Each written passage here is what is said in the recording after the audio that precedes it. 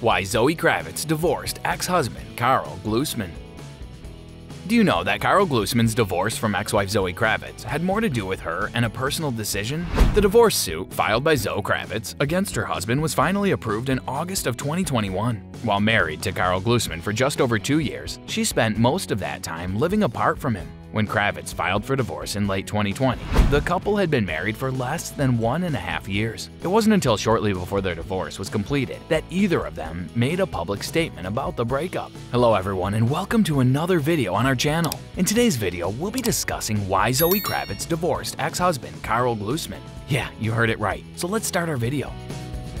Even though they are heartbreaking, divorce and breakups may also be beautiful. The bittersweetness of starting and ending was what it's all about. During an interview with Another's magazine in September, Kravitz stated that delicate juncture between mourning the loss of something dear and looking forward to the future was so difficult to navigate. The daughter of Zoe Kravitz and Lisa Bonet, Big Little Lies star Lily Collins grew up in the public eye. When it came to her breakup though, she was able to keep it quiet until it was over. When asked about the divorce in a February 2022 interview, she stated that she was the one to blame and not Glusman at the time.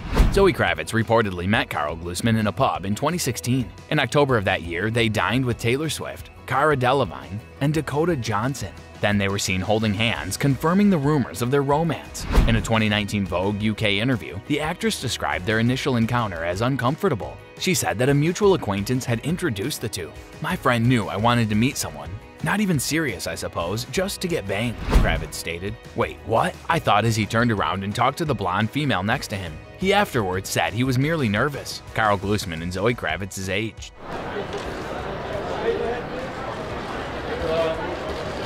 They both began acting about the same time. Kravitz's first cinematic roles were in 2007's No Reservations and The Brave Ones. The next year, Glusman appeared in The Iconographer. In the years that followed, he starred in other short films. In 2015, he starred in 4 films, including Radar, Stonewall, and Embers. He also appeared in Gaspar Noé's sexual drama Love. The film was criticized for its unsimulated and unchoreographed sex scenes. Critics said it was undeveloped and least captivating. Following her divorce from Karl Glusman, Zoe Kravitz is embarking on a voyage of self-discovery. On the cover of Elle magazine, the actress revealed that she planned to divorce her husband in January 2021. She stated that Karl was an amazing person. The relationship wasn't about him, it was about her learning to ask herself questions about who she was and continuing to discover who she was. And that's perfectly okay. That's what she was going through at the moment.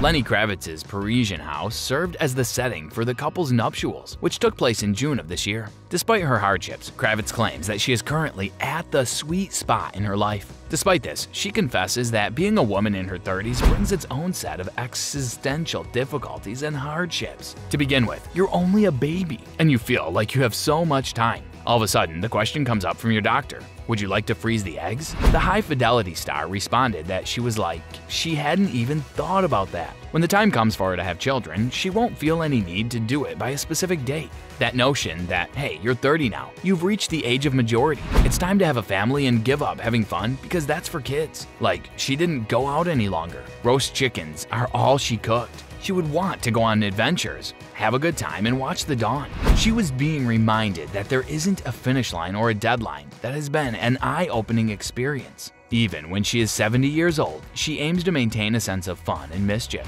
Being alive was all about having fun with what you've got. A lot of fun was still ahead, and Kravitz is having a good time as well. In response to a question about her ear-to-ear smile she appeared to be sporting in paparazzi images with her supposed boyfriend, Channing Tatum, she said that she was delighted. She felt enthusiastic about life, and she thought that comes hand in hand with it. She said when asked about her view on her love life, whether romantic, familial, or friendships, the quest is to learn how to show up authentically in all of my interactions. Even if they couldn't be there in person, it's acceptable if they've made it clear that they care about the people they were supposed to be with. I can do everything. That's the 20-year-old. I'm capable of doing anything. I can do it all, she said. My current state of mind is everything is okay with me, no matter where or how I am.